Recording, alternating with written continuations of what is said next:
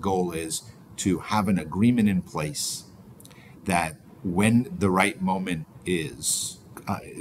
presents itself, and that may be tied to Gaza, maybe not, that we have an agreement that is not exactly the same as what happened in 2006. The agreement in 2006 was, it ended the war, gave us 18 years of no conflict, which is a long time,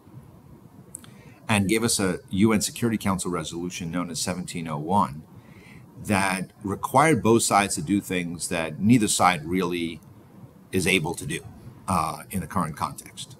and neither in 2006 nor today. So we have to have some agreement in place that will force the sides into a slightly different posture that will create the environment that will allow for 1701 to be fully implemented.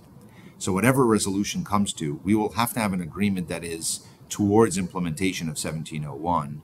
in a manner that both sides can actually implement, and where they would take steps now that would be meaningful, even if they're not fully 1701, meaningful enough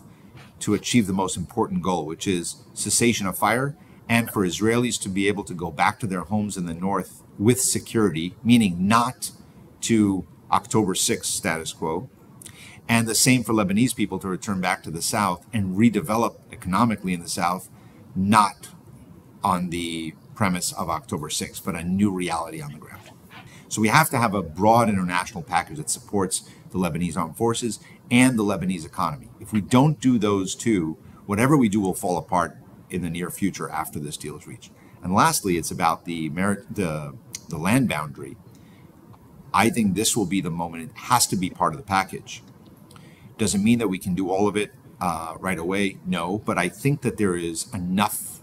that we have been able to address that says to me that we have a roadmap to get there.